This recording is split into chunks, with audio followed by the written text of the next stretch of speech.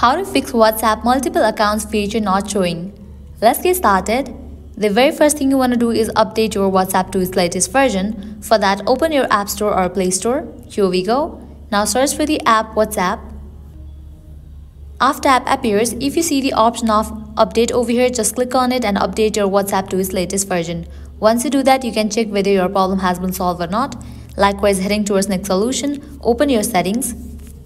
Scroll down, open the option General, head towards the option of Software Update. If any updates are available for your device, just update to its latest version. After you do that, you can go and check whether your problem has been solved or not.